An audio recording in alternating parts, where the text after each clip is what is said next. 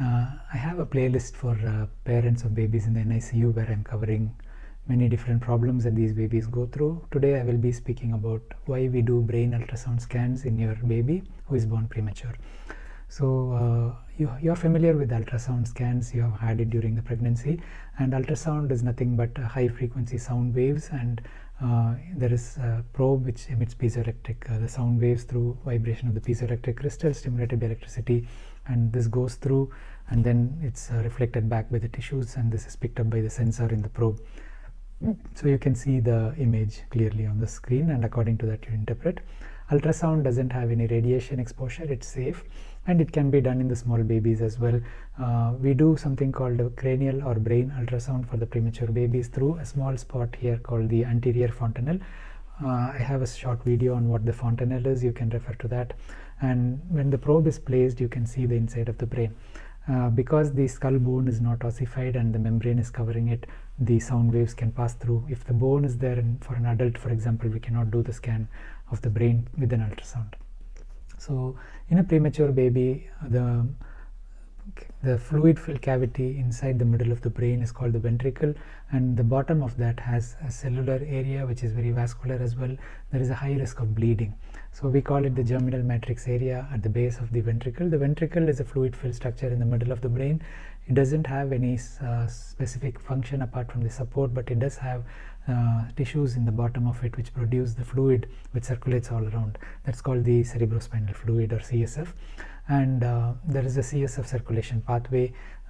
The other important factor is that the germinal matrix at the base of the ventricles, when the fetus is developing, this is the area where the brain cells are developing and they go to the rest of the brain. That's a migration pattern that happens.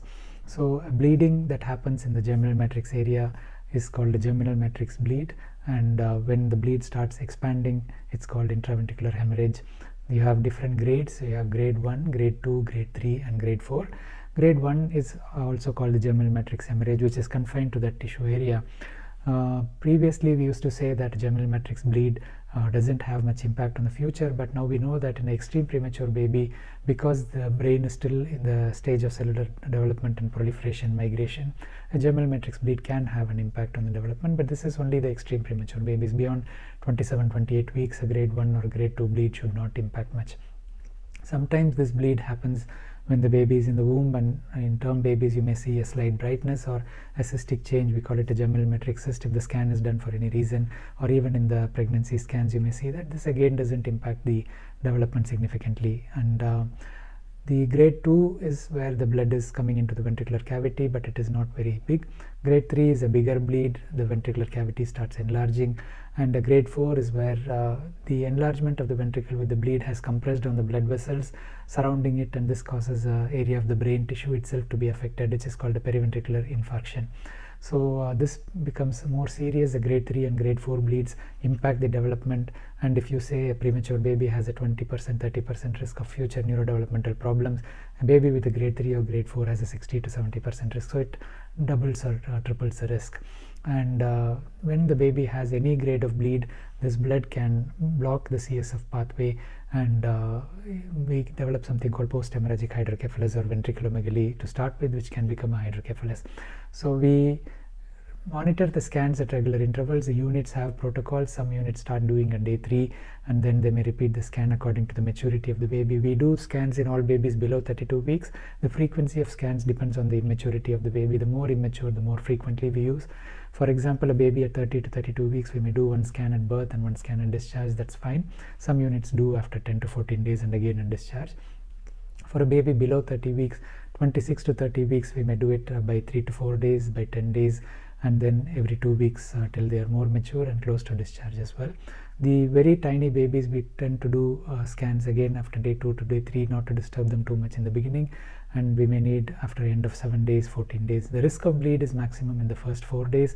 So if your baby didn't develop a bleed in that time, the chances of its developing is very low. Of course, it can happen in some babies who are unwell or who develop a complication like infection, bleeding tendencies and so on, but in general the risk of bleeding is less.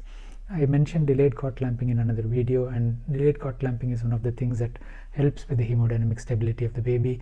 Antenatal steroids that the mother receives reduces the risk of IVH as well. So timely management of the respiration problems that the baby has.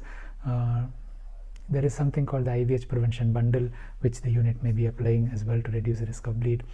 The main concern with the intraventricular hemorrhage is the impact on neurodevelopment.